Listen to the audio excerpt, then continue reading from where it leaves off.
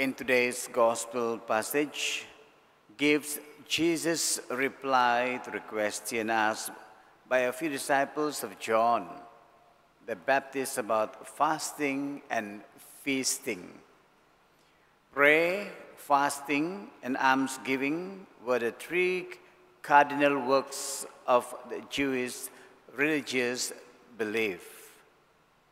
And hence, John's disciples wanted to know why they and the Pharisees fasted, while Jesus' disciples were seen feasting with him and never fasting.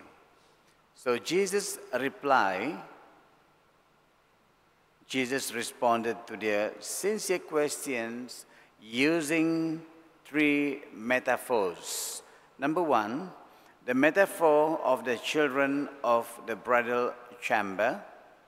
Number two, the metaphor of patching torn clothes, and the metaphor of wineskins. And this can be found also in the Gospel of Mark, chapter 2, verses 18 to 20, and also in the Gospel of Luke, chapter 5, verses 33 to 35.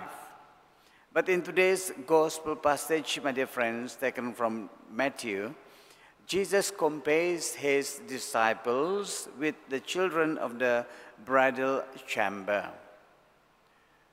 These people were selected friends of the bridegroom who feasted in the company of the bride and groom during a week of honeymoon. So nobody expected them to fast. And Jesus declares that his disciples will fast when he, the bridegroom, is taken away from them. So my dear friends, one of the fruits of the Spirit is joy, and it is mentioned next after love in St. Paul's list, which is love, joy, peace, patience, kindness, goodness, faithfulness, gentleness, and self-control. So therefore, we are to welcome the joys of Christian life as well as the crosses it offers us. The Father of the Church interprets the image of the bridegroom and the bride as referring to Christ and his church, and some explain it topologically: as long as the spouse is with us, we are not able to mourn.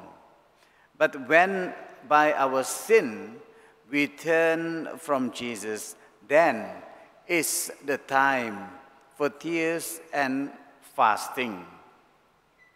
So yet others reply the words of Christ to the Holy Eucharist. The parable does not condemn the strictness of John, or does it condemn fasting? The disciples of Christ kept the fast prescribed by the law, but they did ignore those imposed by the Pharisees.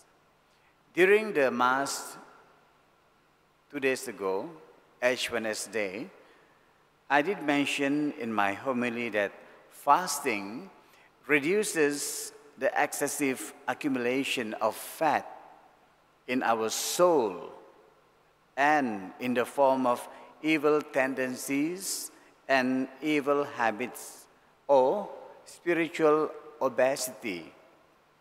So in addition, fasting gives us additional moral and spiritual strength. It offers us more time to be with God in prayer and encourages us to share our food and goods with the needy. We fast so as to share in the sufferings of the body of Christ. That is the meaning of that. And my dear friends, we need to be adjustable Christians with open and elastic minds and hearts.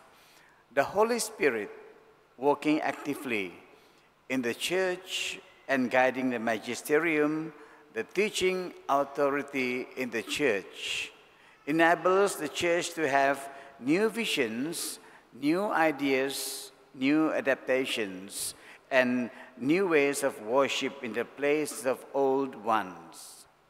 So, my dear friends, we should have the generosity and goodwill to follow the teachings of the church. God bless.